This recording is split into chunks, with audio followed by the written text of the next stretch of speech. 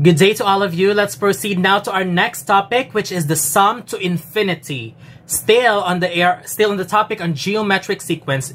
A while ago, we talked about the sum of the finite geometric sequence, which means it is limited to a certain amount of terms. Like, for example, sum of the first 10 terms, 15 terms, so it's limited. This time, we will be able to find the sum to infinity. What is the sum if we will solve the infinite terms? Sounds impossible, but it's actually possible. Now, our formula for the sum to infinity of geometric sequence is S to the infinity, this is the symbol for infinity, is equal to a sub 1, which refers to the first term of the sequence, divided by 1 minus r, or the common ratio. The formula looks very, very simple, but there are many conditions that needs to be applied to the common ratio. And here they are. Conditions for common ratio. Common ratio must not be equal to 0.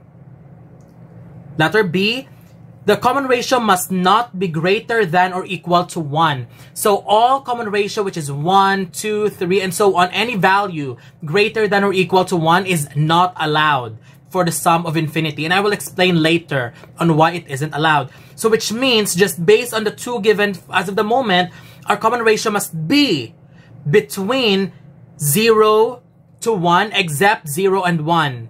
Which means these are the fractional values, 1/4, 1/2, 3/4, 0.15, and so on.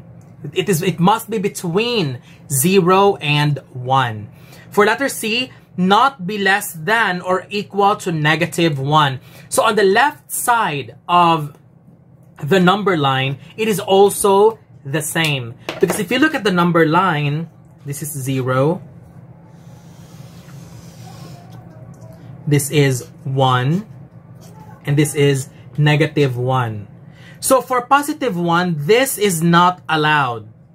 So which means 0 is also not allowed. So all the possible common ratio must be between them, but not 0 and 1. For the left side of the number line, you cannot also -1 and any value lesser than that. So we have to be, it must be between 0 and -1. Again, these are the fractional terms or the decimal terms. So we will be learning more about it in the next example. So let's have our first example for the sum to infinity of the geometric sequence. Find the sum of this infinite geometric sequence, 32, 16, 8, and 4. Again, the clue is infinite, so which means we will be using the formula for sum to infinity. Now, again, the first step is always determine the common ratio. It's current term divided by the previous term. You cannot use 32 as your current term because it doesn't have any term before it. So which means you can use 16 as your current term divided by 32 because you have a previous term. You could also choose 8 divided by 16 or 4 divided by 8. You will still get the same value for the common ratio. So let's have 16 current term divided by the previous term. 16 over 32, so obviously it will be in fraction form. Our common ratio is 1/2.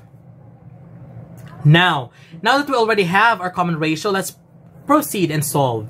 A sub 1 is 32. And 1 minus 1/2. Continue.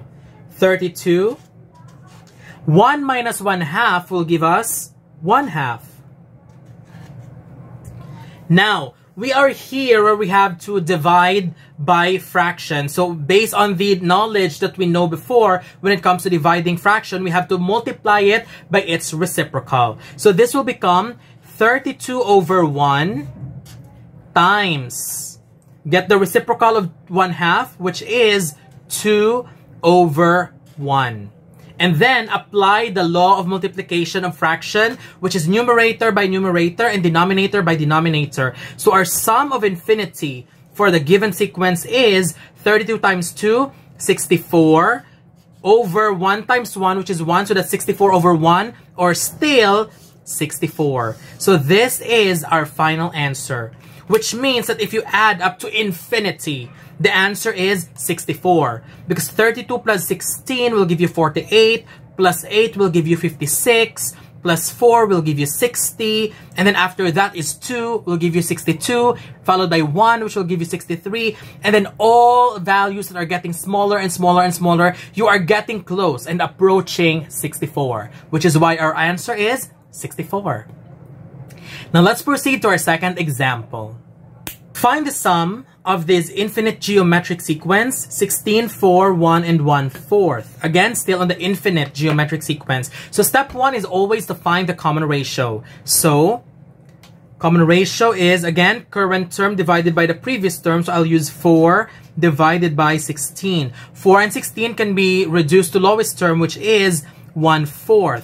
So 1/4 is, it's not greater than 1, it's not 0, and it's not less than -1. So which means, based on the condition for common ratio, this 1/4 as common ratio is valid. So we can solve.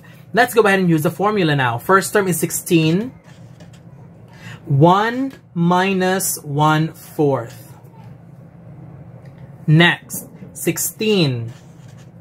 1 minus 1/4 will give us 3/4. Next, continue evaluating. Again, we are dividing again to another fraction. So we have to get the reciprocal. 16 over 1 times. Reciprocal of 3/4 is 4 over 3. And then we will apply the law of multiplication of fraction. So sum of infinity. Sum of infinity is equal to 16 times 4 gives us 64 over 1 times 3 will give us 3. So this cannot be reduced anymore to a whole number. So we will be accepting this answer, 64 over 3, or its decimal value, which is 21.33. Either way, still correct. 64 over 3 or 21.33. Now, let's proceed to our last example. For this last example, this is something that all of you will love because this is going to be very easy. Find the sum of this infinite geometric sequence, 2, 4, 8, 16. Again, first step, find the common ratio. Current term divided by the previous term. So 4 divided by 2 will give you 2. But then again, you notice that the common ratio is 2, which is what we have discussed earlier, is outside the condition. So which means if your common ratio is beyond the condition for solving the sum to infinity of the geometric sequence, which means there's no need to solve anymore because the final answer is no need to solve. Just simply answer sum does not exist. Because again, the common ratio is greater than positive 1. So sum does not exist is your final answer. But why does it not exist? Let's try solving. Let's see if it makes sense. Our common ratio is 2. A sub 1 is 2. Common ratio is 1 minus 2. So this will become 2 divided by -1. So our sum to infinity is -2. Obviously, this is a wrong answer because again, this is the sum. 2 plus 4 is 6, plus 8, 14, plus 16, 30, and so on. That will not give you an answer of -2, which is why there's really no need to solve anymore. Once your common ratio is outside the given condition, just give me automatically sum does not exist. Okay, so that's it. That's our lesson for today for the sum to infinity of the geometric sequence. If you have any question, just leave it in the comment section below and I will make sure to respond to all of your questions. Right now, thank you very much. I hope you learned a lot today and have a wonderful day.